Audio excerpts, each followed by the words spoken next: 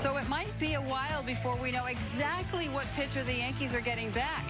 He'll obviously be on a pitch count tonight, and just like in April, it might take him some time to return to full effectiveness. But his breaking ball was a real showstopper over his last 6 starts before getting hurt.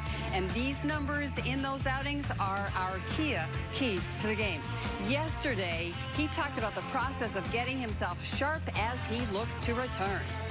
Yeah, I think I think I said yesterday, I think it's always a work in progress, whether it's coming off of a few rehab starts, whether it's 15 starts in the year, whatever it might be. But I think it's the way I feel is it's identifying what the pitchers are doing each day and then trying to corral that to go out there and execute a game plan and execute quality pitches. And I feel like I'm at a point in time where I can do that right now. Thank you, Corey. Can you go next to Brendan Cuddy?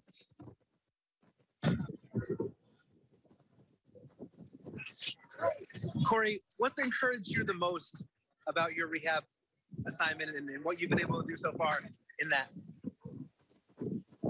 I think first and foremost, the health side of it, the way I felt bouncing back, the way I felt while I'm out there, all that kind of stuff puts your mind at ease, I guess, that, the injury isn't an issue anymore, so to speak. I mean, I think that's first and foremost in a rehab assignment. But then going out there and executing pitches to different parts of the strike zone, the way you want, things like that.